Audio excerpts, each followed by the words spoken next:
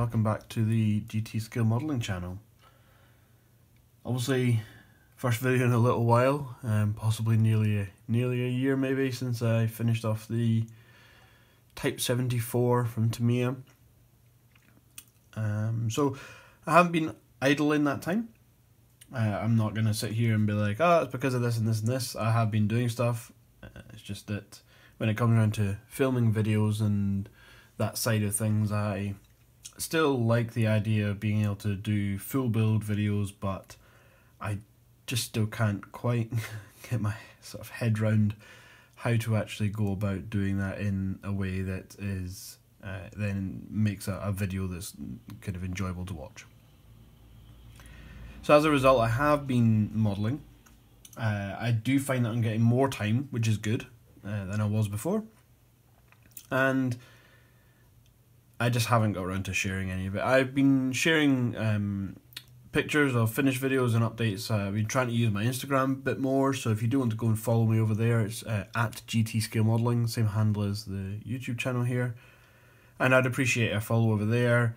The advantage for you guys, I guess, is that you don't need to sit and listen to me waffling nonsense, but you can still keep up with what I'm working on.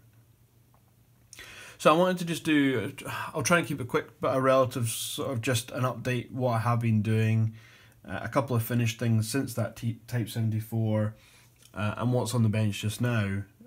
So let's get into that. So what you can see in front of you are two kits that I've finished in the last period of time, not exactly sure when, I can't recall exactly. The first one here we have here is the Gaz Tiger from Meng. This is the Meng version. I think the Zvezda do one as well. This is the Meng kit. What I'll do is I'll stick some pictures of these up at the end so you can get a better idea. The lighting's not great here, so this is a relatively quick build actually. It didn't take overly long. I was kind of a bit dithering about doing it and publicising it a little bit, just with what's going on in Ukraine and things just now. Didn't want to sort of intentionally give anybody the impression I was somehow glorifying or on the side of the Russians, because that's quite clearly not the case. But it was in the stash, and in the end, it's a model of a vehicle. It doesn't represent any sort of, you know, other anything. It's nothing more than that. It's quite an interesting looking vehicle. It was quite a nice kit to put together. Quite pleased with how the weathering and things came out on that. So that's one kit. The other one then is the 155mm AUF1 turret on a T72 chassis. This is a hobby boss kit. A bit of a what-if vehicle. Well, not a what-if vehicle. It was a prototype vehicle. It was put together, I believe, possibly by GCT, the company behind the AUF1 turret, as a means to, I believe, attempt to try and sell the Egyptians a self-propelled howitzer, is my understanding. Something along those lines. It was a prototype cobbled together of a Western, if you like, self-propelled howitzer turret and autoloader system, ammunition storage in the back of the turret as well, onto a chassis that would be more familiar with a sort of North African or Middle Eastern country. I don't believe it ever got any orders, hence the sort of, it's a sort of what-if prototype. Kept it clean, sand colour, just all over, nice clean build, no real weathering, because as I said, it was a prototype show sort of demo vehicle, so wouldn't have really ever gotten any kind of real weathering on it, so it would have been a bit strange to weather that up, I think. Also, again, it was a quick build, get it out of the stash, get it built, and get it done, you know, get that kind of sort of satisfaction of at least completing something. So that's the completed builds. Let's try and find some space. Okay, so what are we working on just now? So one thing we're working on is this guy here. So Tamiya's classic Panzer II kit. People have probably seen this kit umpteen million times. Nice little kit. It's cheap. It's goes together well. Yeah, for sticking on dioramas and stuff, I think it's the perfect kind of little kit. Painted up as a sort of earlier war North Africa scheme, so the desert, the German grey underneath, because a lot of them came from Europe and were then just sprayed or otherwise painted up with a sand colour in theatre. This wore off quite easily. My understanding is that for these smaller earlier tanks, and this was before tanks were being painted in the dark yellow from the factory, so it gives you the opportunity to do this kind of nice worn look. This was done with some hairspray chipping. So the tank's pretty much done.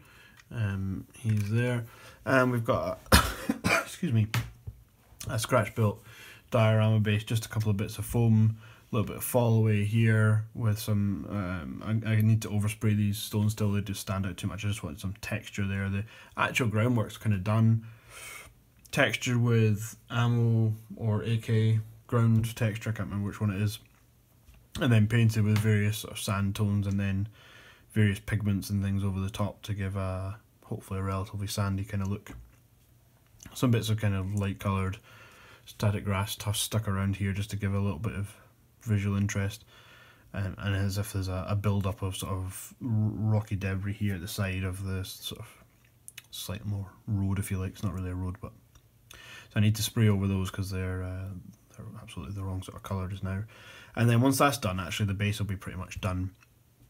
The building was scratch built, so it's made from some foam sections, cardboard for the roof, and it's all again textured with the same stuff as the ground material to give that kind of stucco, kind of mud wall kind of look.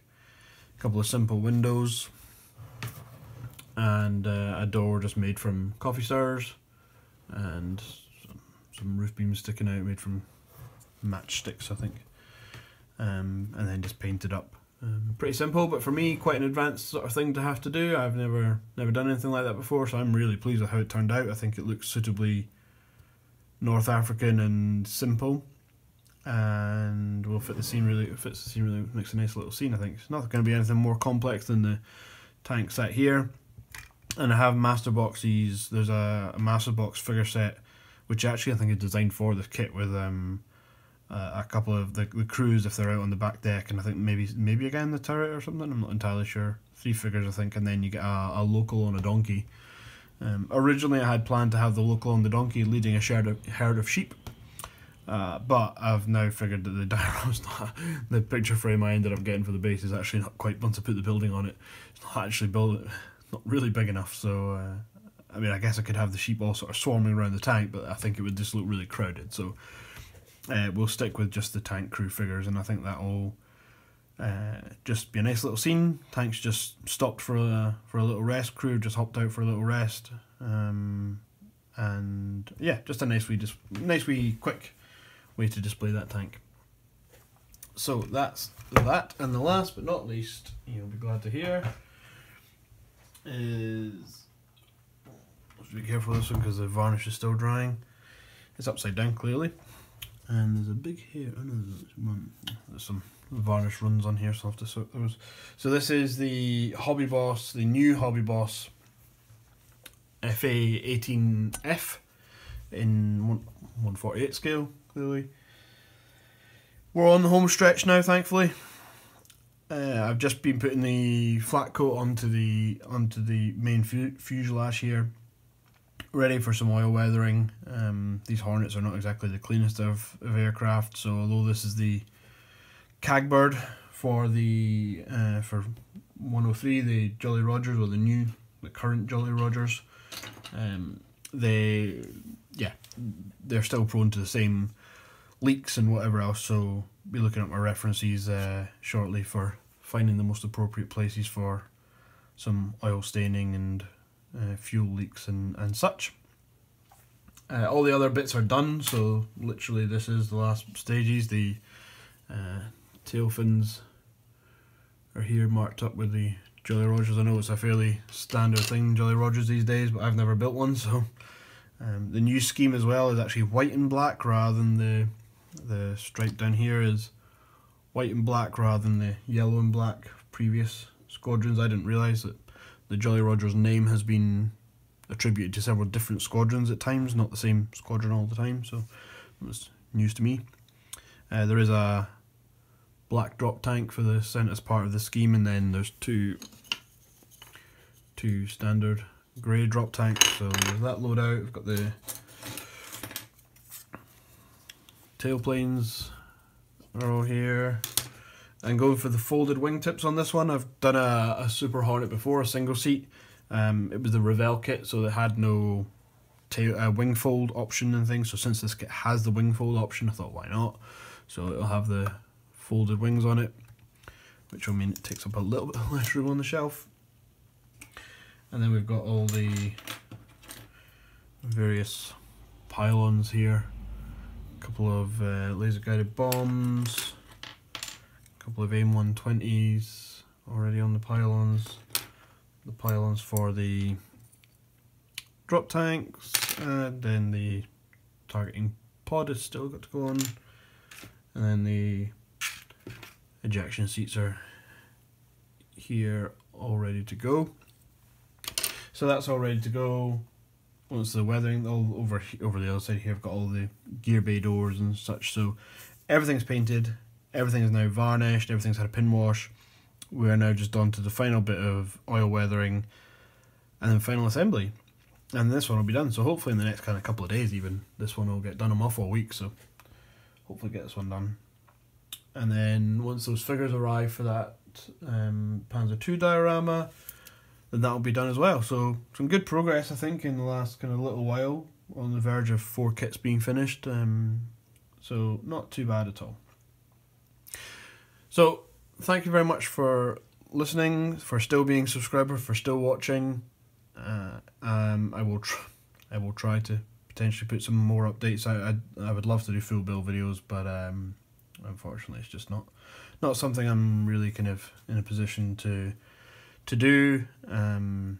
So some updates and things we'll have to do for now. As I said, following me over on Instagram and my GT Scale Modelling Facebook page, which is a good way to follow as well. I do try and post there a bit more regularly than I do on Facebook. So if you are interested in what I'm doing and kind of keeping up to date, then please do follow me over on those other social media channels. That's it for now. Thank you for watching, and I'll see you in the next one. Bye for now.